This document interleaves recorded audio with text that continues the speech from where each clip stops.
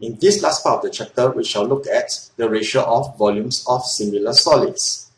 Let us first start by looking at some general examples again. Here we have two similar cylinders. The ratio of the volumes of these two cylinders can be given by V1 over V2, which is equals to pi R1 square H1 over pi R2 square H2.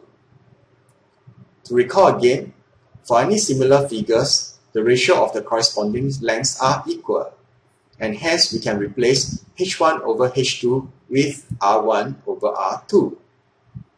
Cancelling out the common terms, we will have R1 over R2 cubed.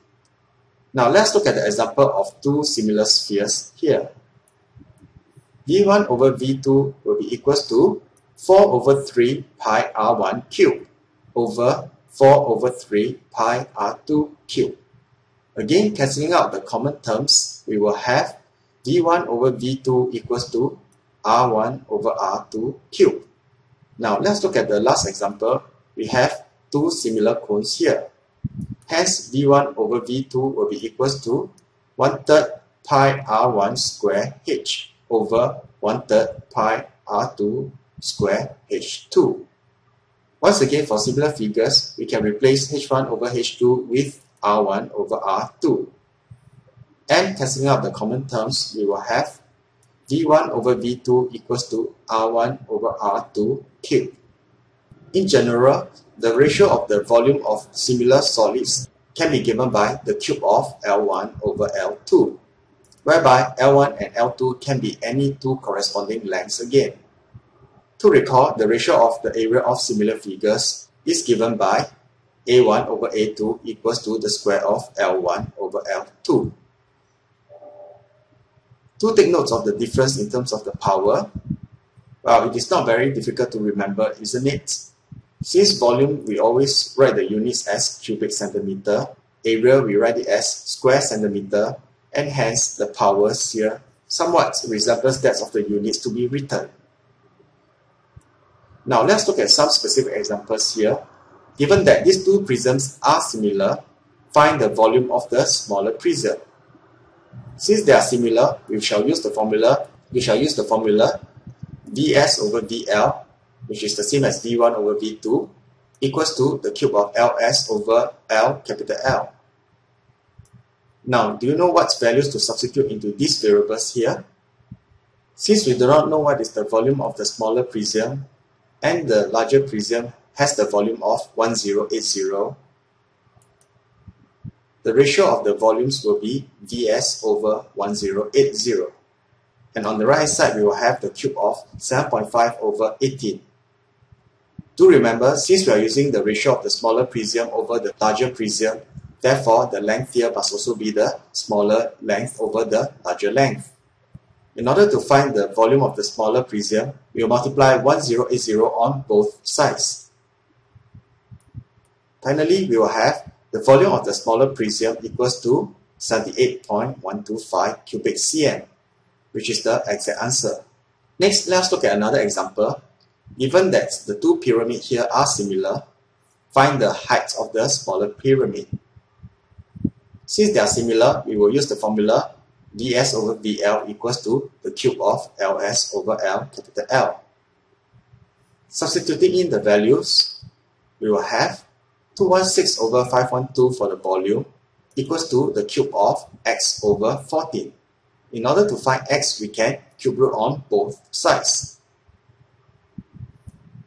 Therefore, we will have 3 over 4 equals to x over 14. Finally, to find x, we will have to multiply 14 on both sides, and we will get x equals to 10.5 cm. We shall look at one last example. The ratio of the areas of two similar pyramids is given by 16:25. Find the ratio of the volume of the larger pyramid is to the volume of the smaller pyramid. Now, since this question talks about the ratio of the areas of two similar figures, we shall use the formula As over Al equals to the square of Ls over L capital L. Now, shall I substitute the value of 16 into here or here? Yes, since the value of 16 is the ratio of the area, we shall substitute into the left-hand side. To find the ratio of the corresponding length, we will have to square root on both sides, and we will have LS over L capital L equals to 4 over 5. Now, given the ratio of the corresponding length, can you find the ratio of the volumes of these two similar pyramids? Yes, we can, simply by using VL over VS equals to the cube of L capital L over LS. In this case, we will put the larger pyramid first, as required by the question. Now, what is the value of L capital L over LS? Yes, it is 5 over 4, and hence we will have the cube of 5 over 4 on the right hand side. And finally, the ratio of the two volumes will be equals to 125 is to 64. Now, let's do a bit of checking of understanding. Are these two cylinders similar? Well, they do look similar, but the answer is no. The reason is, the ratio of all the corresponding lengths are not equal. For instance, the ratio of the radii here is 1:1. However, the ratio of the heights is definitely not 1:1. H2 here is definitely smaller than H1. What about these two cones here? Are they similar? Well, the answer is yes, because the ratio of all the corresponding lengths are equal. Now, how do we know that? Let's find out by looking at it in two dimensions. Is triangle ABE and triangle CDE similar? Yes, from the AAA similarity test, we learned that triangle ABE is indeed similar to triangle CDE.